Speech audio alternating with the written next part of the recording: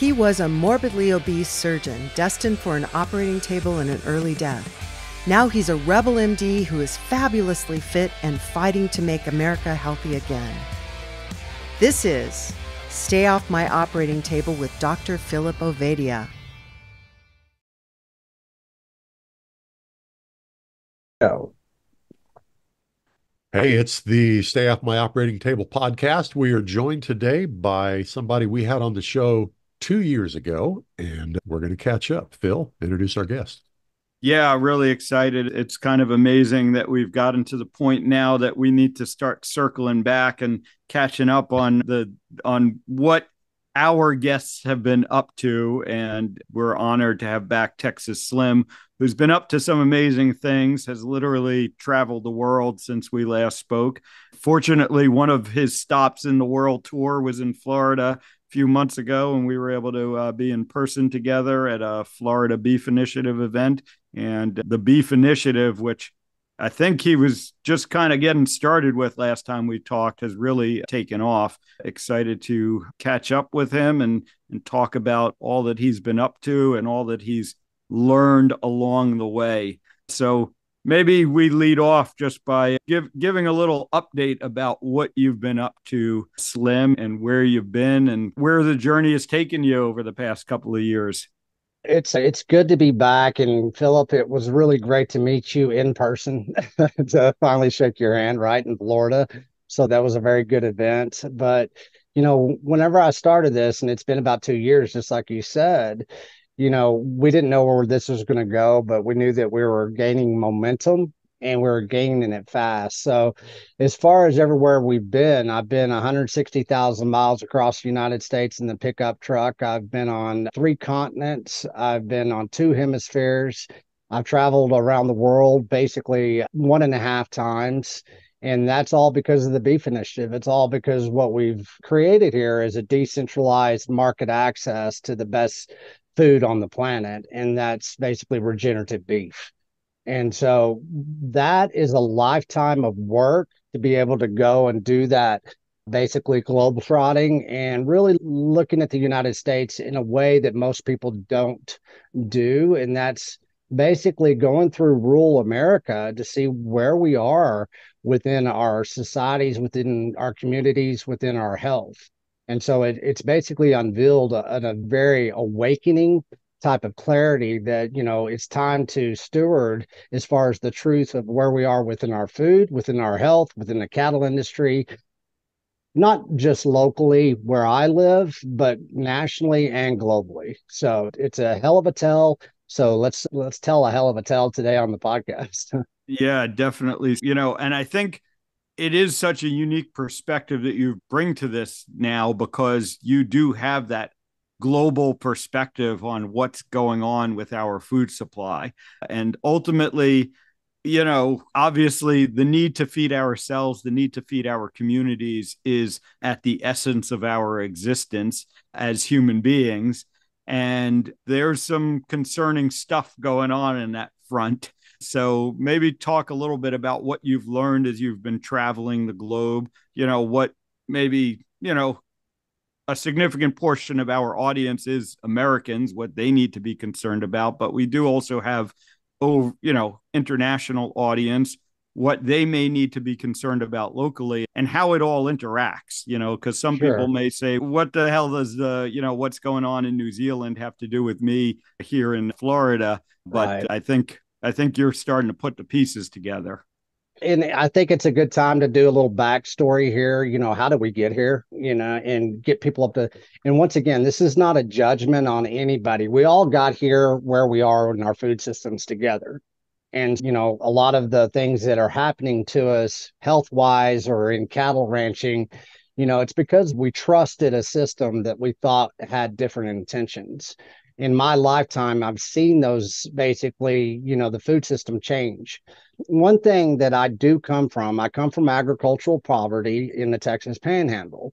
Whenever I was born, basically everything that my grandfather did within our family was taken away through the debt economy into basically the agricultural system that we maneuver in today, right?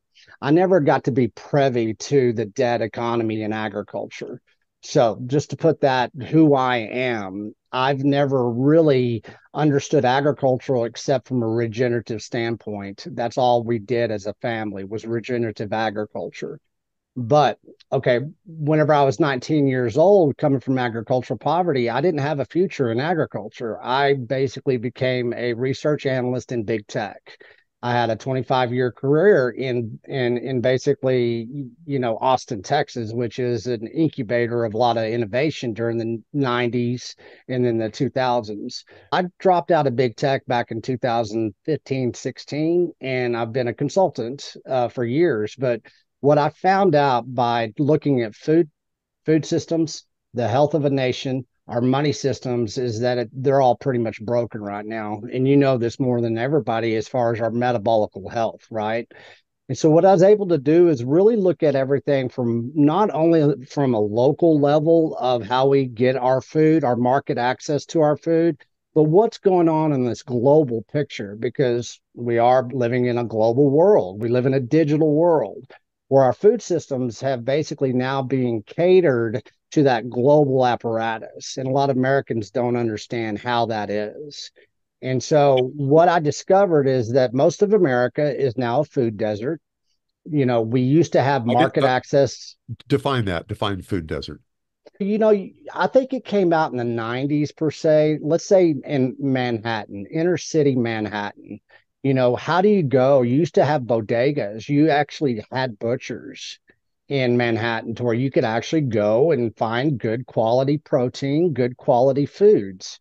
And that was something that we had as far as the consumer having market access to that. You look at the rest of the United States now, let's look at rural America. Let's look at small town Texas. Okay, we used to be the strongest corn-fed boys out there, right? Now we have a convenience store, we have a Dollar General, and we have maybe a Walmart within 30 to 60 miles. That is what is feeding this nation collectively right now. Convenience stores, Dollar General discount stores, and basically Walmarts. That is our food apparatus. That constitutes the United States of America as a whole, as one nation under God, a food desert, because we don't have market access to the same food that we had basically just 20 years ago. So used to, they said the inner city was a food desert. Rural America is a food desert. Where the food is actually grown and produced is now just as much a food desert as the inner cities were in the 90s. This is a big eye-opening, basically clarity moment for America. We're not feeding ourselves anymore. We're being fed by multinational corporations that have taken over our distribution, our aggregated distribution of our raw materials, and dispersed it across this globe. And then it comes back to us in the form of a Walmart, a Dollar General, or a convenience store. And this is basically just truth and facts. We've got all the scientific proof. We've got all the data. We've got everything. United States of America is now a food desert.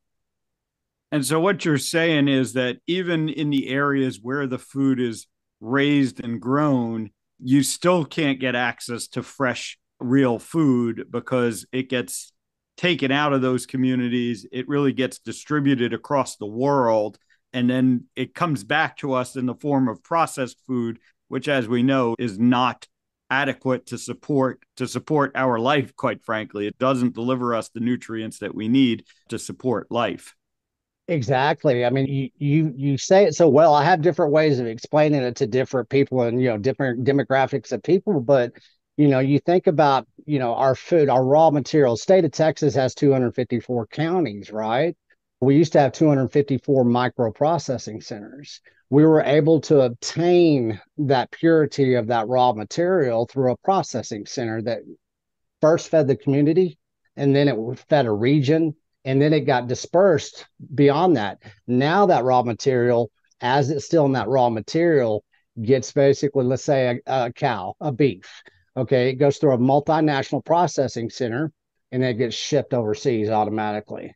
It might come back in the form of a food product that's been overly processed 10 to 20 to 40 times into something that's on the label saying it has beef in it. But it really isn't. It's devalued so much that there is no nutritional value of that raw material that started here in the panhandle of Texas. We can't get that raw material anymore. It's against the law. You can't even sell it. And that's the problem. That's where we've been regulated out of feeding our own communities, regulated out of feeding our own children, our families.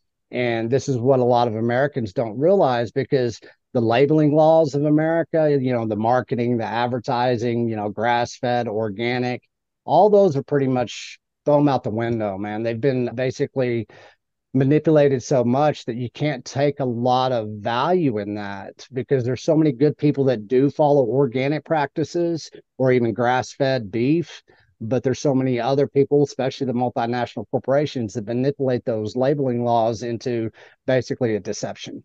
So that's kind of where we stand in the United States of America, and our health proves it. Our metabolical health proves it. And you're the one that can speak to that far more than I can. Stay off your operating table, right? Oh, boy. Okay, let's start with the statement you made that it's illegal to buy your food that's grown locally. Expand on that for me.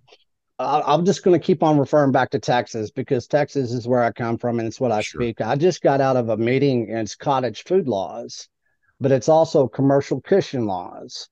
And this is where we get into very sticky regulatory captures. Okay, we know that you grew that beef. We know that it's your beef. We know that you know how to process that cow.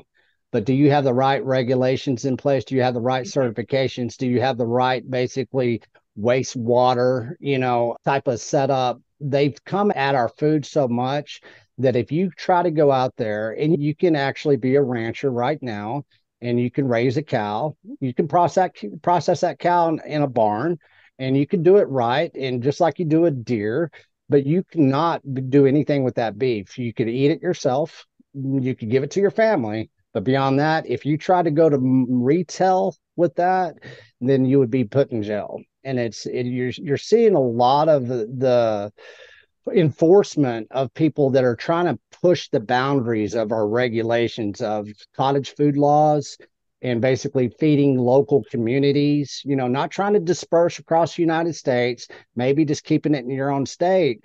But they're basically, what we say again, there's regulatory capture, to where if you mess up and you don't have the resources to follow the regulations to have a commercial kitchen, let's say, or a microprocessing center to basically process beef, lamb, pork, poultry, everything. If you're not set up correctly, then you're going to go to jail.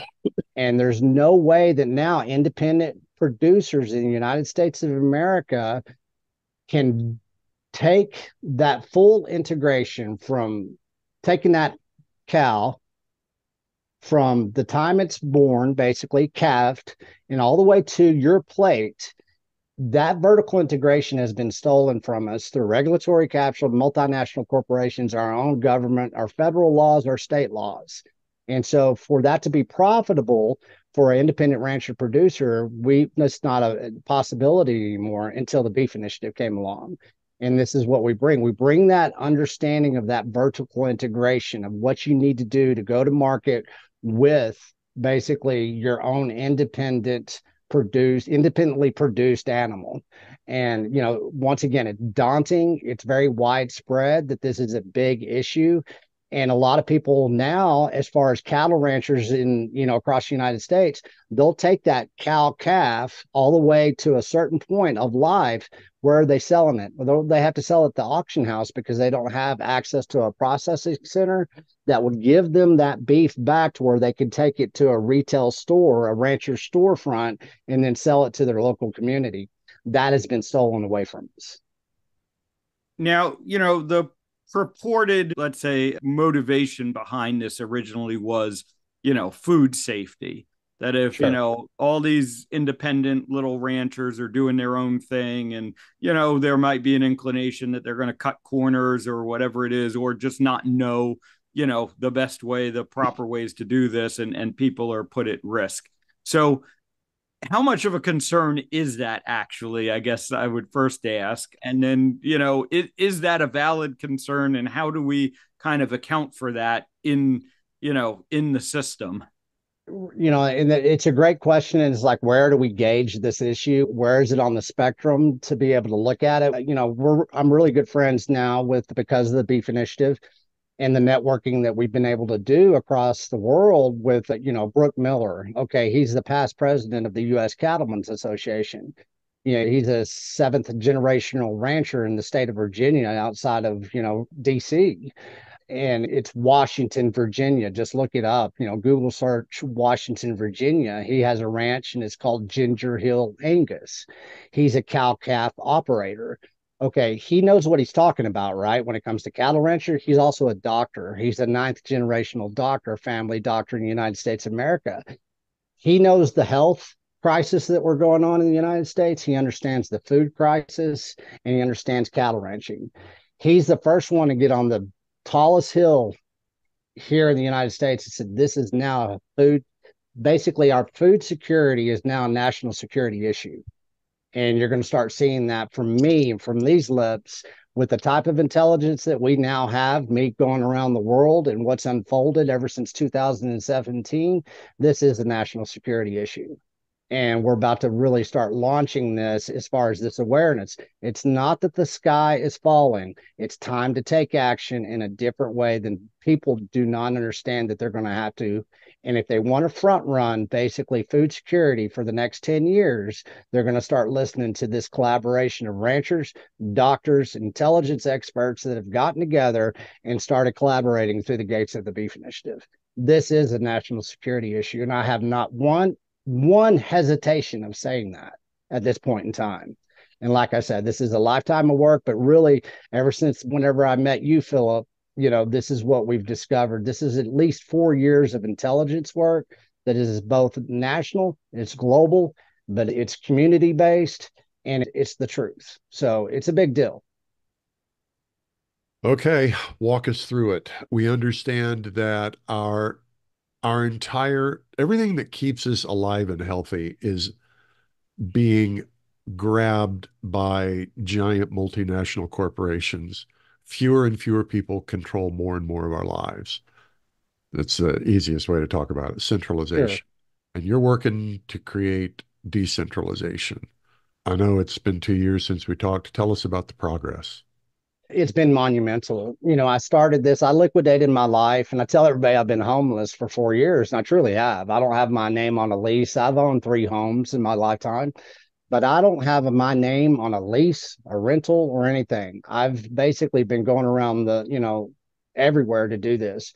The reason I did the way I, started the Beef Initiative, because you can't do this with money. You have to do it with grit and sweat equity.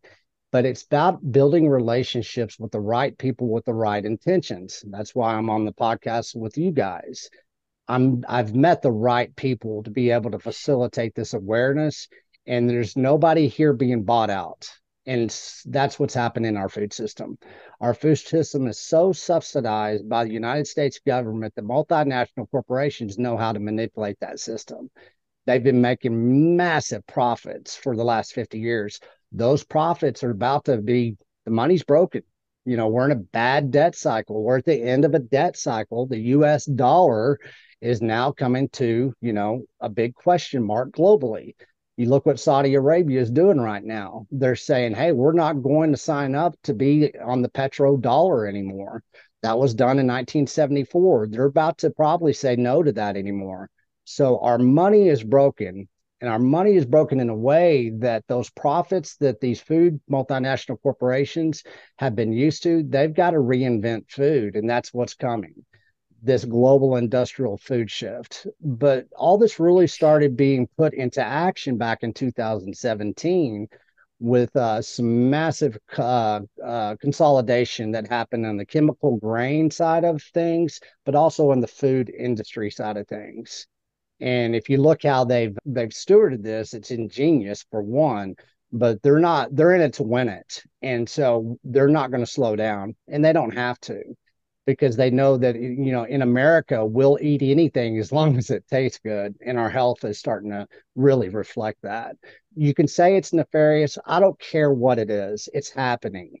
So Yeah. don't get stuck up in this. It's the best opportunity of my life to actually steward a decentralized system. And what that means is the processing centers are the bottleneck, especially when it comes to animal protein. Okay. And if you look at the processing centers in the lack thereof, that's where it all starts. Moving forward over the next decade, we've got to get the processing centers that we used to have. We'll take that. And it's not a big shift from the multinational system, but that's where they're trying to capture all of us is through the processing center. Okay. So what's the Beef Initiative doing in that regard? What we've done, and Phillip, you were part of this in our early talks, is we got to get more, processing centers. In the Beef Initiative, we've been able to, through a lot of stewardship, through independent ranchers, producers, and I can name off some names here. Justin Trammell was one of the first ranchers, producers, their whole family, the Trammell family in the Texas Panhandle. They were just breaking ground on a microprocessing center in the state of Texas. Okay. It's been up and running for 2 years. Now it has 3 storefronts that it is supplying to the local community. Okay. That's how vital this is. They're about to have another storefront, 4 storefronts that local community are going through one microprocessing center. They don't process more than 30 beeves a week. That just gives you perspective. Okay. The other one is USDA. That's a state certified processing center in the state of Texas. Okay, down in Luling, Texas, that is Cole Bolton with K&C Cattle Hometown Meats. Yeah. And basically what you're looking at there, that's a USDA regional based processing center. Cole Bolton is already processing beeves for 400 independent producers in Central Texas right now. That just goes to show you the power of the processing center. So what the Beef Initiative has done, I've created the Beef Initiative Association Council. It's tbiac.org. Investors, people wanting to basically feed their communities again, get into the processing business because it is not a friendly business. It is like you better put yourself on some wartime footing, basically. It's tough to do, but if you get the right people and you understand how to facilitate a microprocessing center moving forward, this is what the Beef Initiative is going to do. We're consulting people, opening up microprocessing centers across the United States. But it's just not about the processing center. How do you get retail storefronts? How do you basically create, a new skill set that's been lost? That's butchery. Processing, right now in the United States, most of that labor is gone. And most of the labor that has basically subsidized our domestic labor has been foreign nationals, illegal aliens, migrants. And that's a rabbit hole within itself that we'll have to talk about at a different time because of the mass migration that's going on in the United States. And within these multinational systems, the current administration is now raiding multinational processing centers and trying to shut them down because they're hiring illegal aliens. So once again, as you said, Jack, there's a lot of people working in a lot of different ways to shut down us having market access to our freedoms that we've once understood that we would have for a lifetime. They're about to put a big old prohibition on a lot of things that people take for granted. And they're going to start with clean and pure food.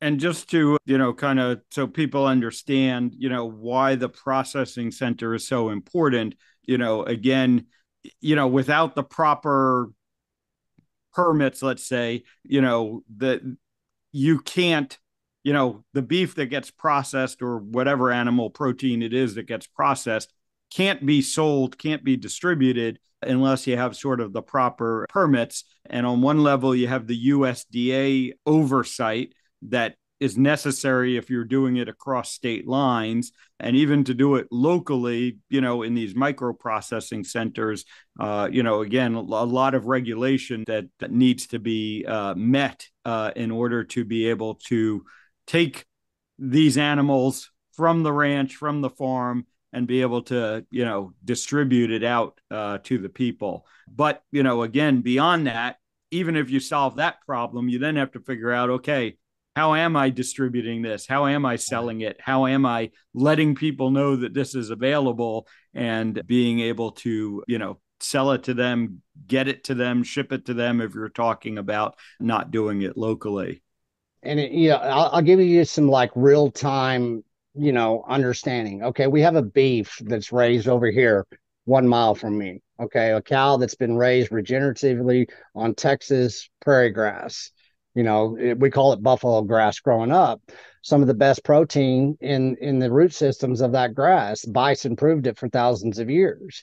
Okay, now that beef goes through a processing center out there in Hereford, Texas. It's where we have a lot of processing centers.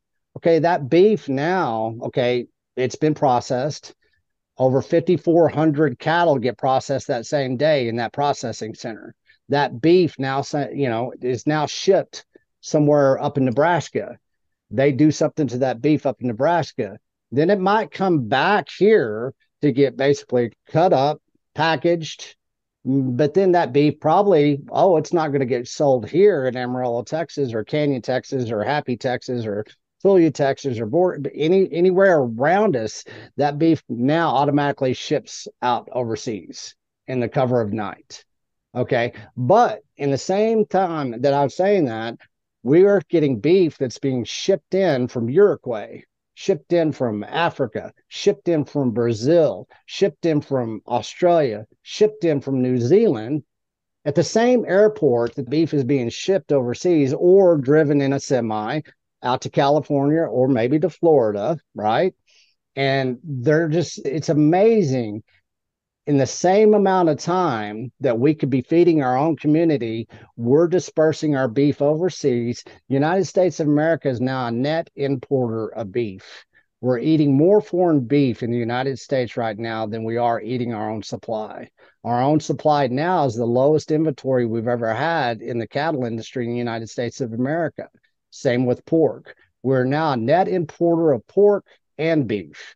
Okay, this is where it gets really crazy. It's okay, who controls that distribution, right? Who is controlling that beef once it leaves the hook after it's been processed? That's where a lot of people don't understand that that's where the capture has taken place. The distribution of our product and the distribution of that foreign product coming into our borders. And that's where it gets into a very deep level of government, maneuvering, multinational corporations, big time money. And you have to be able to pay to play in that basically aggregated distribution system. So let's follow the money. Who's the winners? The winners are right now, okay, China, of course, Brazil, JBS. I'll ask some questions. What is JBS? JBS is the biggest animal processing apparatus in the world right now. They're out of Brazil. They're part of an apparatus that basically the Department of Justice should be all over JBS, but they never will because a lot of the corruption is coming from within our own government at this point in time. Right. JBS manipulated the retail beef industry for a sum of $500 million of profit during COVID, and the current administration only fined them $56 million. They'll do that every day. Yeah. And so JBS has basically been propped up in Brazil, and they're under an umbrella. There's a big shell company called 3G Capital, and it's out of Brazil. And this is part of the board. Yeah. But let's go back to, that's JBS, but let's go to Tyson as well. Tyson was a domestic mom and pop company, that was created a long time ago. Well, now Tyson is owned by who? Well, Smithville. Okay, who owns Smithville? The CCP of China. Okay, so we're eating Chinese pork as we're shipping our pork to China. That's what the American people do not realize. Why? And they don't realize it because of the manipulation, because of government profiteering, multinational engineering of our food laws. That's how. It's based on corruption. It's based on, the almighty dollar. And so we've lost control of being able to feed ourselves. And a lot of people don't realize it. We saw it in COVID. people, the food lines, but people have already forgotten about that. Yeah. And I try to tell everybody, the day that you realize how bad off it is the day that you will divorce the supermarket. Lose all this stuff about diets. This is a lifestyle change. This is a behavioral change. And this is a form of awareness that brings you empowerment. But it's a slap in the face right now for a lot of people. But they're going to have to wake up to this, because you look at what they're doing across the United States. You look about, the avian flu. There's a lot of things that are going on that they're causing this prohibition to our animal proteins. Look how many animals they're culling in Europe right now. How many people are basically losing their farms in the Netherlands, Ireland, across the UK? What are they doing in Australia? Why are they killing all of our animal protein across this world? That's because it's a global industrial food shift. And they're going to start introducing fake proteins into a market that once was just for true animal protein. Now they're redefining what protein is. Tyson's one of the leaders of that. JBS is one of the leaders of that. They're trying to take the animal and the land out of our consumption model and introduce new food systems that they will basically say is healthier, it's saving the planet, and here you go. The greenwashing effect, it's already coming. My discovery in Asia and Australia is that marketing plan has already hit Australia and Asia. It's coming to America over the next 18 months. You're going to see a lot of things change within marketing of food and of the food label laws in the United States of America. It's about to unfold. Yeah, and to be clear, obviously we're all passionate about animal protein, but the reality is that they're doing this to our vegetables, they're doing this to our fruit. People go to the supermarket and, buy the apple, buy the corn, whatever it is.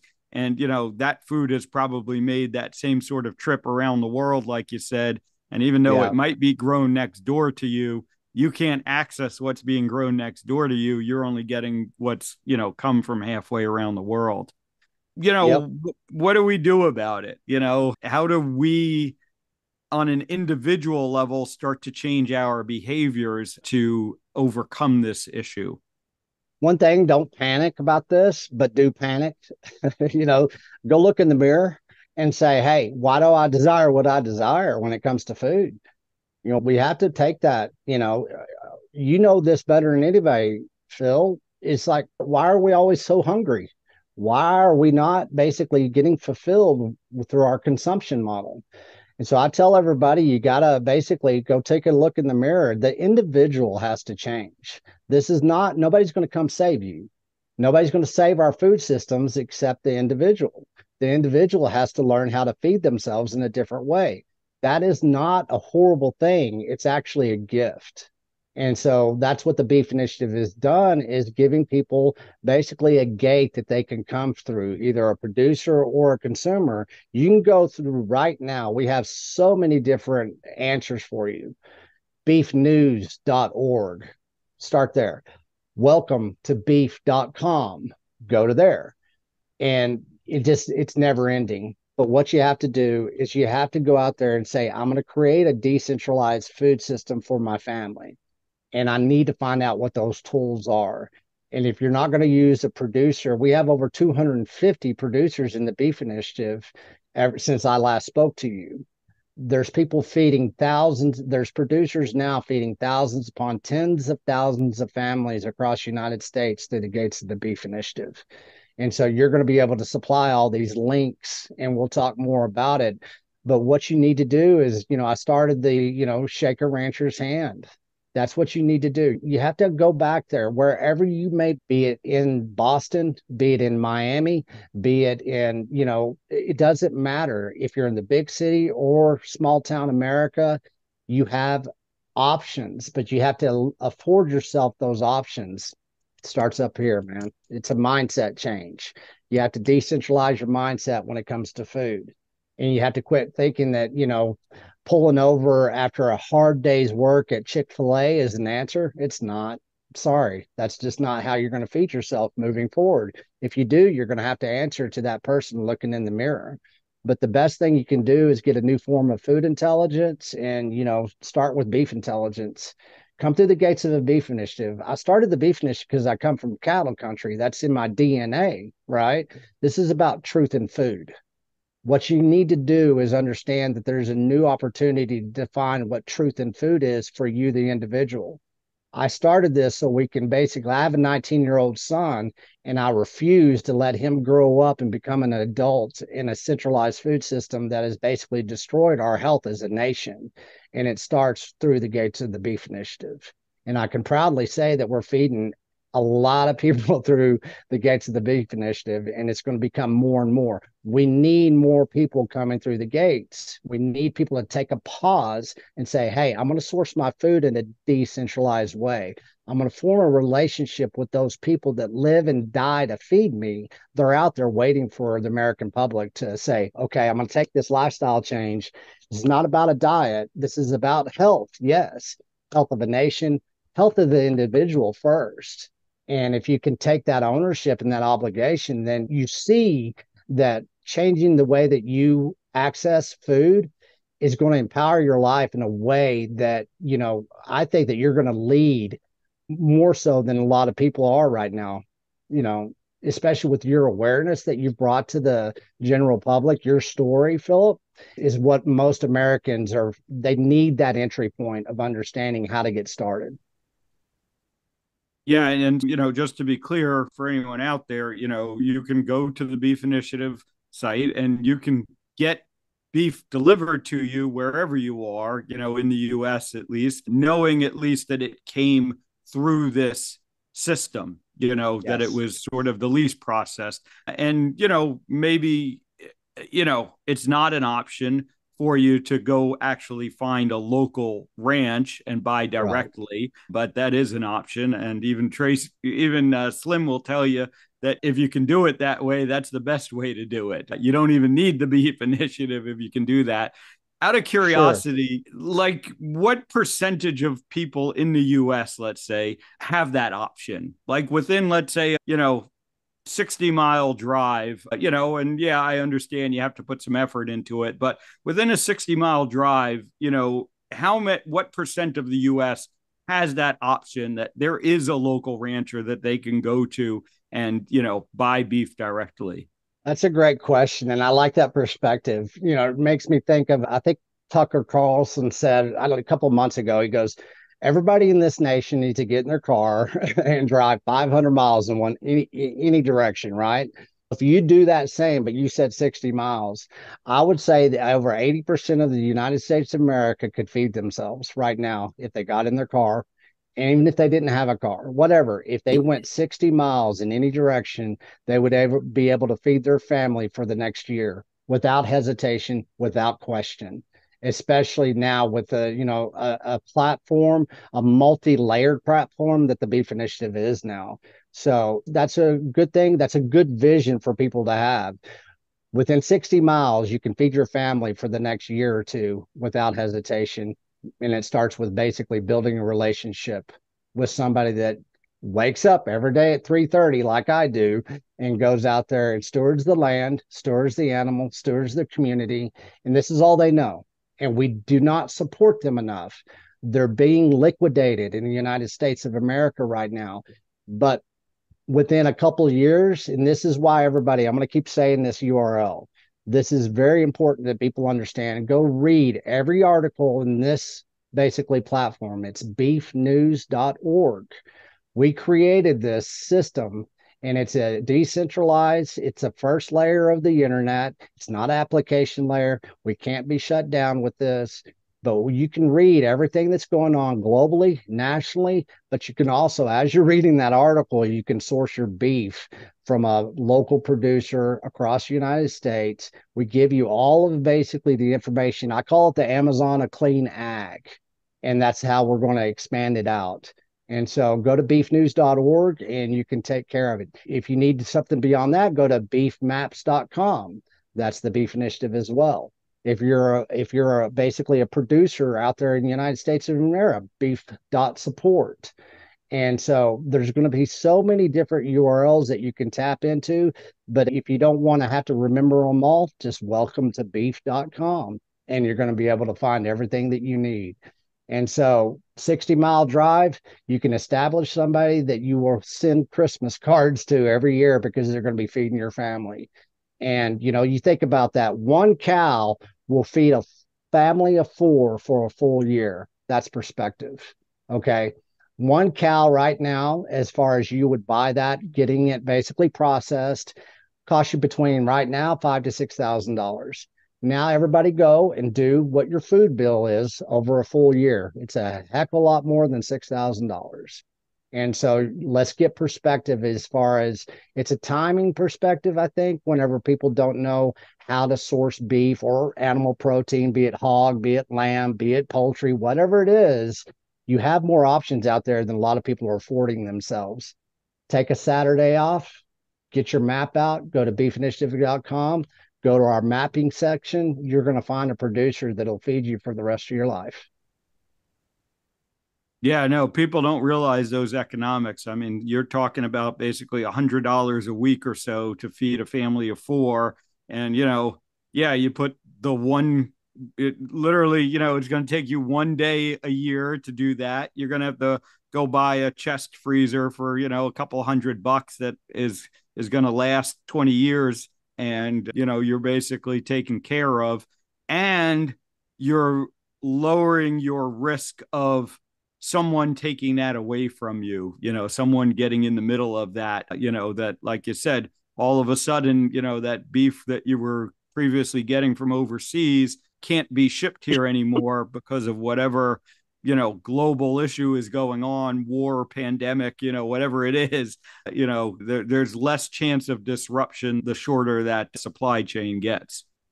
And it's so true. Right now, people are like, I got time. I got time. What happens, like right now, 40% of our ranch land has disappeared over the last 15 years. Okay. Now we've uncovered, go to beefnews.org. Now, within the current administration, in the last 4 years, we've lost over 43 million acres to foreign entities now. You see, what Florida did is that, China can't buy Florida land anymore. Okay. We have something that's going on, and it's going on within. We're selling off all of our natural resources to be able to steward ranch land, farmland. We lost 43 million acres to foreign entities the last several years, folks. Wow. Do I need to say that again? We lost 43 million acres of United States soil to foreign entities in the last several years. A lot of that land was farmland.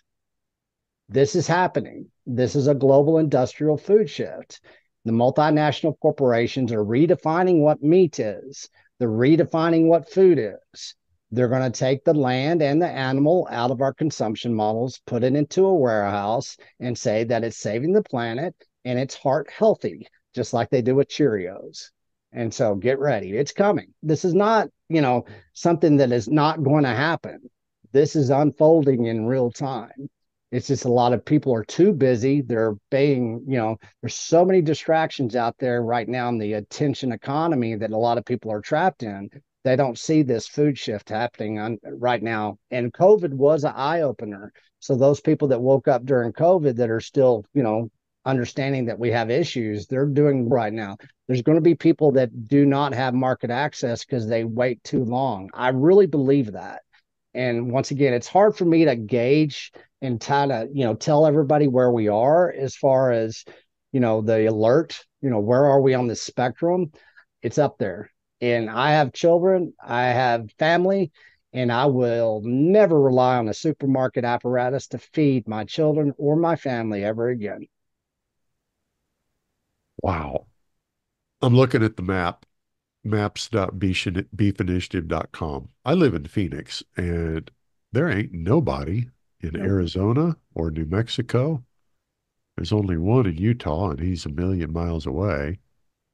Let me tell you why on that. A lot of that basically, you look at, that's the western part of the United States. It's different ways of raising cattle, right? Yep. We're regenerative, but what you see there is that we have very few processing centers in that part of the country. Most of those cattle ranchers and producers are having to sell at the auction houses. That's going into the multinational system. So it's hard, but that's a very good eye-opening experience right now. We've got some really great independent ranchers and producers out there. We just haven't had time to get them into the beef initiative because it is open source. It's crowdsourced. Yeah. And so if you're living in these areas, then what you have to do is you have to reach out to your producers and say, hey, we need to get you in the beef initiative. There's no obligation here except that you're going to be found and you're going to have more customers, coming your way. So. Yeah. I'm also looking at Nebraska. There's nobody in Nebraska. And of all the places I thought there'd be something like that, it was Nebraska. It's real very interesting. It is. It's very eye-opening, isn't it? You look at Nebraska, that's commodity cattle country. That's commercial cattle industry, just like Kansas, just like Texas. But you look in Texas, look how many pop up on the state of Texas. There's a bunch on Texas. Once again, this is open source. We don't do centralized marketing. This is all word of mouth. So it's basically, hey, let's get, and think about how many different opportunities there are right now to connect all those dots. And we're just at the beginning of here, folks. And, we've built the platform, we've got the technology. We're ready to basically for that tsunami of new producers coming in because we have a tsunami of consumers coming in too. Yeah, makes sense. Yeah. We've sold millions and millions of dollars worth of beef through the beef initiative right now. Collectively, we should be feeding 1 million people within the next year. I really think we can do that. Talk to me about this news that I keep seeing about RFID tags on cattle. What's that all about? It's a capture of our food supply system. It's a capture of our cattle industry that a lot of people don't understand. It's track and trace. We basically take inventory of our national inventory different ways. They've already basically shelved the old way of doing things. Whenever you can take an inventory of our cattle in the United States from space, and you can't sell your beef anymore unless you have that data that's coming off that RFID chip, you're out of business. And so RFID chipping our cows is probably the last stance that we really, if we lose this battle, say goodbye to the independent rancher producer in the United States of America. It's as simple as that. It's data.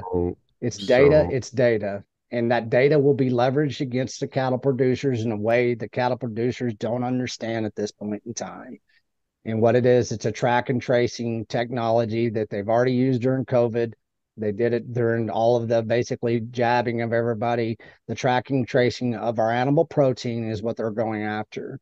And now the same pharmaceutical industries that basically perform this type of, track and tracing through inoculations of, our public, they're going to do that within our animal protein as well. They're already doing it in hog. They're already doing mRNA in hog. The poultry industry is already basically consolidated. The RFID chip, you look at the cattle industry, these are independent sovereign beasts. Okay, that's what they are. They're beasts, they're beeves, they're animals, they're mammals. They're something that we've never really been able to control. But if you honor them, then you basically have, society. You look at society throughout the history of mankind. If we're able to track cattle with a RFID chip from space, there is no more cattle industry. It's over with. It's as simple as that. Why? And I don't have a problem saying that. Connect the dots for me. Okay, you got a it's cow. It's not obvious to me why that's the case. You look at digital capabilities right now, and this is where I come from, research analysis, and I was in the telecommunications industry. You take an RFID chip that has basically a computer chip on it, and all that stuff that you can store on that computer chip. Okay, if you're the USDA and you are the one that says that this is clean beef or it's not clean beef. Okay, let's look at the globalist. Okay, the cow has already been declared a carbon hazard. Okay, let's say that the United States of America, they say, yep, the cow is a carbon hazard. Okay, now that you have a cattle rancher in the middle of the Texas Panhandle, and you're part of the commercial cattle industry, you have to use certain inputs. You have to use certain grain inputs. You have to use certain fertilizer. There's a lot of things that, Monsanto engineered in the 80s, a technology use agreement. And our farming industry has already seen this. If you make one slip in basically not using the correct input protocols to raise that beef, to steward that beef, to steward the land at which you stored that beef, the USDA and now the multinational system can say, hey, we got you. We got this data here. We see that, you didn't use this correct input on this cow on this day back in 2023. Okay, you've basically breached your contract. You're no longer a cattle producer in the United States of America. It's just a regulatory capture. And they will be able to use data that they can now monitor through space, do an inventory. And that's what they say. Oh, it's for inventory. It's just for inventory. This is where they peg walk you into basically tracking and tracing and basically using it as an attack vector for you to take away your sovereignty as an independent producer. That's how we got here, folks. If we had thousands of independent producers that made this country strong through the stewardship of land and animal. This is how they monetize it, and in a way that a lot of people don't understand, but this is how they can shut you down overnight. And if you basically are using, let's say the EPA gets involved with this RFID chip, what water are you using to feed that cow? We know for a fact that water source is not approved by the USDA. And so we've got your data, and it's all being tracked and traced through an RFID chip that's hanging off of that cow's ear. And so this is where you're going. You have a computer that is now being inserted into a cow. That's what the RFID chip is. And if you look at that RFID chip, let's look at dairy. Okay, that cow's metabolic health is all screwed up. It's suffering. Let's say it's a hot day in Kansas. And so they can look at you and say that that's animal abuse. That's animal welfare. You're going against this. You should have had that cow under an air conditioner. And this is where they're going with it. The track and tracing through RFID chips will be used against producers. Sure, there's efficiencies. Sure, there's great things that, this RFID chip could be used for. It's not going to be used for that. It's going to be used to track and trace animals in which they cannot basically corral into a system as of yet. But once they have this type of access into the metabolic health of a cow, the input systems of a cow, the travel of that cow. Let's say you have an RFID chip on a cow. Now, if you take that cow from Texas to New Mexico to graze on lands, you got to report to the USDA that, hey, I have some grasslands in New Mexico. I just went 1 mile over the border. Now they can come at you as a cattle producer, say you broke the law. That's a prohibition. You can't go across the state line to basically have that cow eat on grass. You're a bad rancher. You're out of business. It's unlimited how they can create a level of enforcement against our independent ranchers and producers. Sure. Yeah. Okay. Once again, go to beefnews.org and you're going to find out everything that they're doing. Seriously, we wrote an article about that 2 weeks ago. Yeah.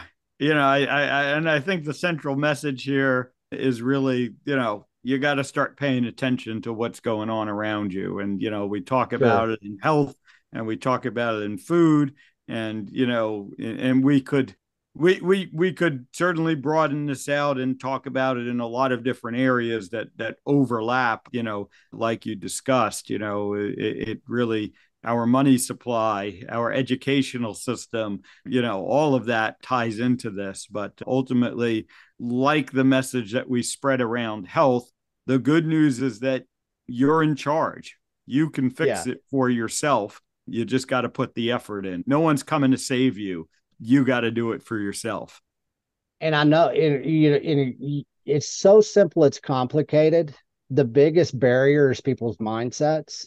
It really is. And I found this out, 2 years ago, I wasn't saying any of this, was I, guys? I didn't bring this on the radar. Okay, that's what we've discovered over the last 2 years of what's going on. I knew that we were basically in trouble. I didn't know it was this bad. This election year that we're going in, if they're able to pass some of the laws that this administration's trying to scoot by, we're screwed in a lot of ways. And I don't mind being the first person to say that. A lot of our cattle ranchers don't have access to the type of intelligence that we do in the beef initiative. It's not a judgment against them. They're busy raising damn cows, man. Yeah. They're busy taking care of the land. And it's, sometimes it's threatening to them. And I understand that, but I cannot be more basically clear. We're not trying to scare people. We're saying, hey, this is a wonderful opportunity.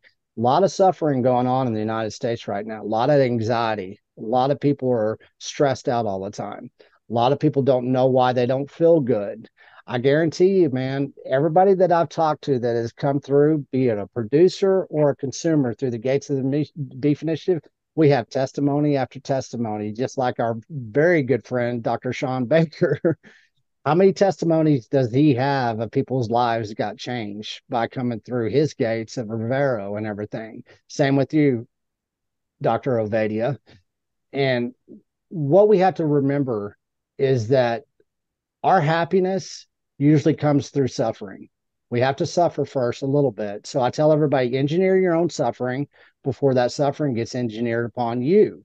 And that's why I started the Beef Initiative. So it wouldn't be so damn hard for people to find market access to a lifestyle that they're really yearning and they're searching for right now.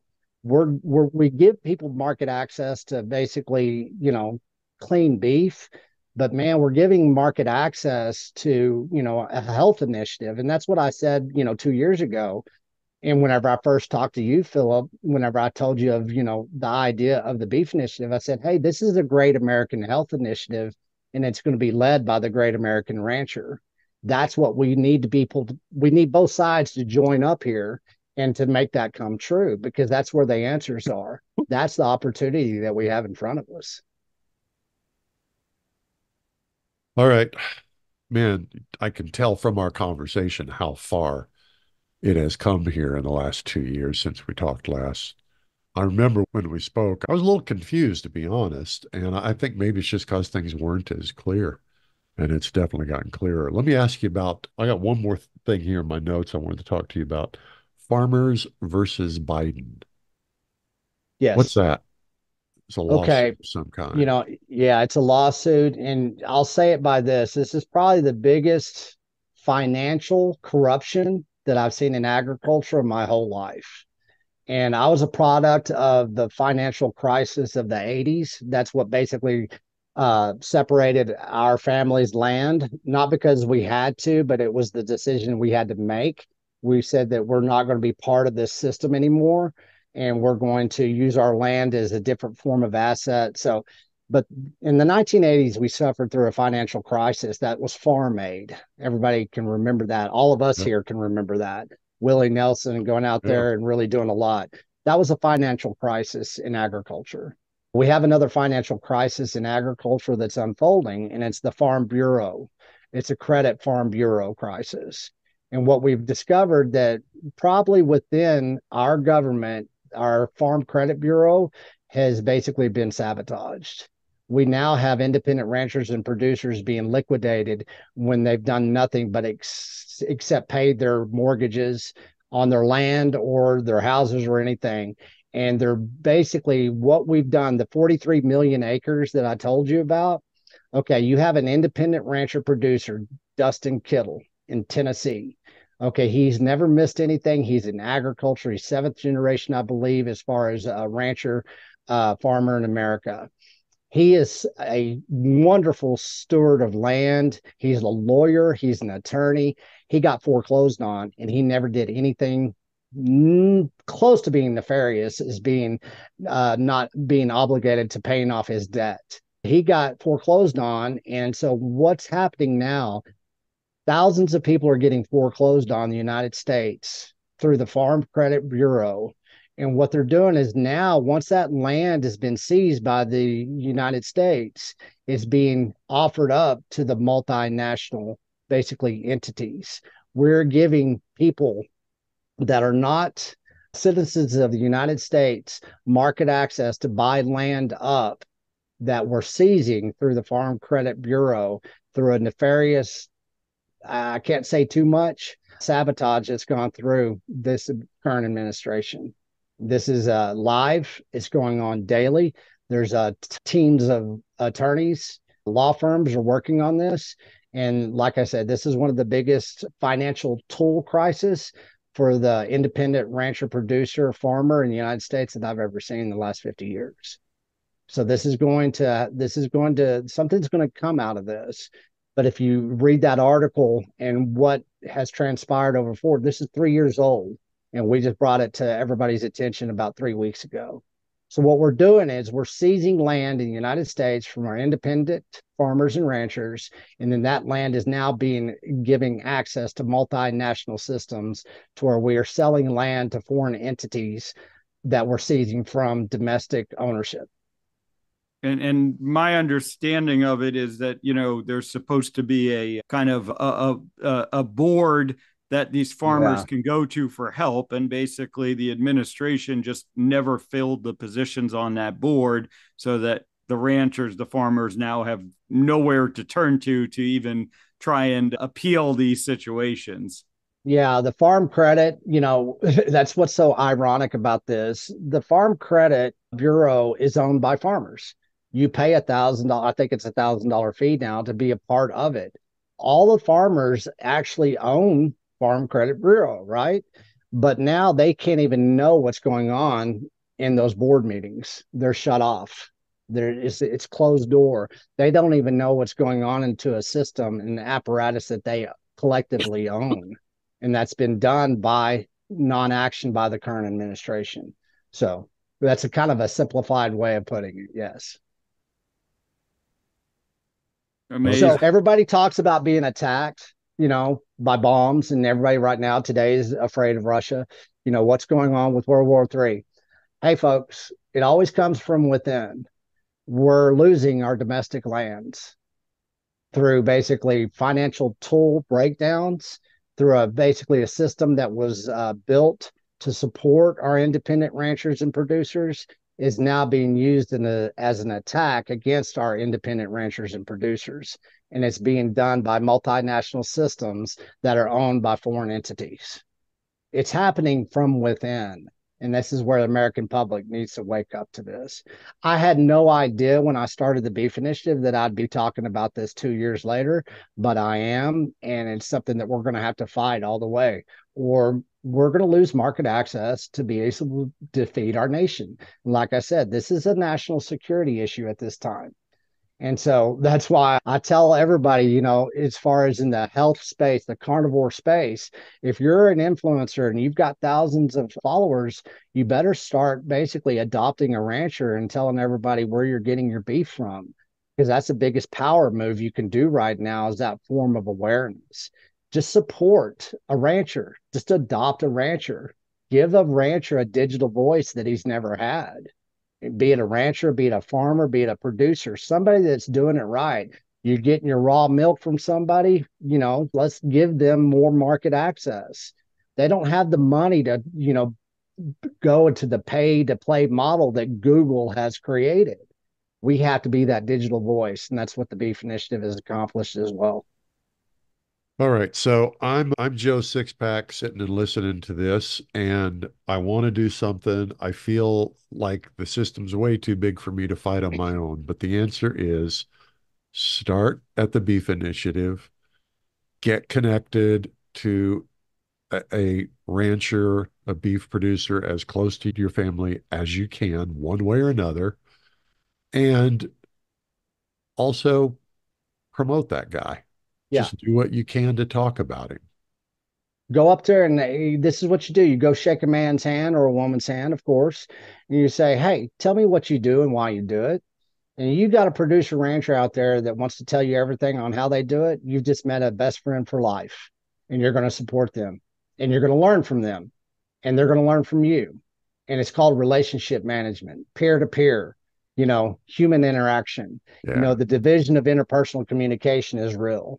We got to get back to human contact when it comes to food. One thing that I didn't think that I was going to be able to do, but I was able to over the last 2 years, is we have the I Am Texas Slim Foundation, federally recognized nonprofit 503. And what that is we're supporting ranchers and producers all across the United States of America. Jason Rick was one of the first producers that came into the Beef Initiative.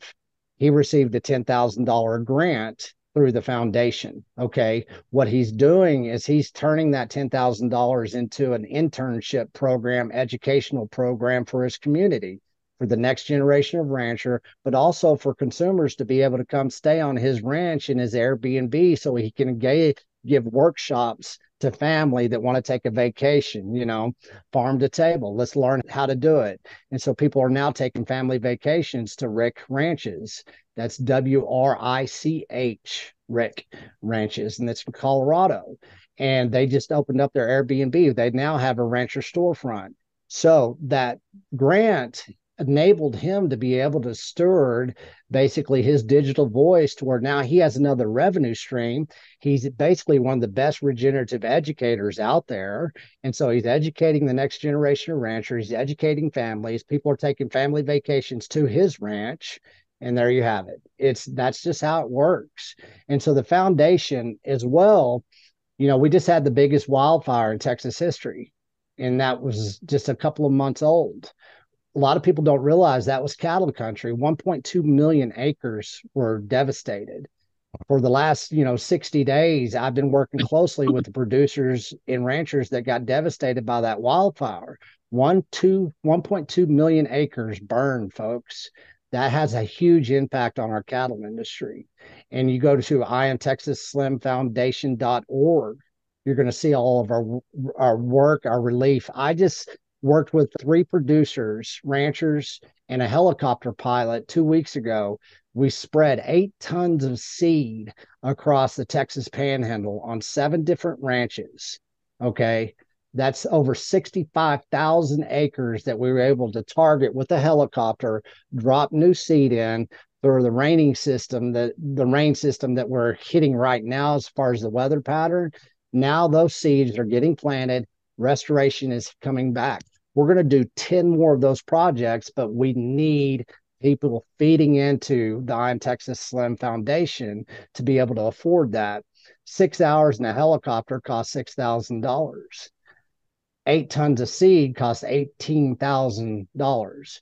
We're working with other organizations, wildlife organizations, to hopefully get more seed donated. We can buy more fuel. We got ranchers waiting, said, we need seed over here in this watershed. Our cattle need it up here on this mesa. We know where the seed needs to be planted. We just need more people coming in, donating, so we can facilitate these reseeding projects. I'm a busy man these days. And I love that it all kind of comes full circle, that you were sort of metaphorically planting the seeds of this idea, right? And now you're actually physically out there planting the seeds to make it happen. Amazing work. Certainly appreciate everything you've been doing, all that I've learned from you through this project, and excited to see where it continues to grow. Let people know, I guess, one more time, where they should go to the website, how to follow you, how to connect with you and the Beef Initiative. I'm a ramble off a lot, but one thing that we didn't get to talk about, and you were part, we hinted at it in Florida, and we're going to come back to Florida. So we're going to be back in Florida in November. So pay attention. And beefsummits.com, you can kind of see everything that we're doing as far as our conferences. But the Cattleman's Feast is cattlemansfeast.com. What that's a wonderful production, and we're going to have one in Nashville. It's going to be the biggest and the first one that we've ever done. It's going to be at the Bitcoin conference in Nashville, July 25th, 26th, and 27th. We're going to have 2 Cattlemen's Feast, 2 nights of that. Come join us in Nashville. You guys have VIP passes, of course, Phillip and Jack. So you don't worry about that. We'll get you there, and we can even house you if you need to. So we would love to have you there. We're going to have a stage, but cattlemansfeast.com, the Cattleman's Feast is going to replace the backyard barbecue, because what it's doing is it's showing everything that we've lost as far as the cuts of the cow, on basically the preparation of our wonderful animal that we all honor, the cow. And we're going to show you every international flavor there is, from the Texas cowboy to the gaucho to the vaquero, to every which way that you can prepare beef. The Cattleman's Feast is going to go global, and we're going to show everybody, but we're going to start in Nashville, July 26th and 27th. And I tell you, it's going to be a hell of a ride. We're going to have something called the Tomahawk Ribeye Eating Contest. All right. So, all you carnivore influencers, if you want to go out there and really get some exposure, we're going to have at least 10 to 20 contestants that basically get to eat every bit of every tomahawk ribeye, 2.5 pounds. You said you had a beef rib. My tomahawk ribeye is 2.5 pounds or 3 pounds a piece.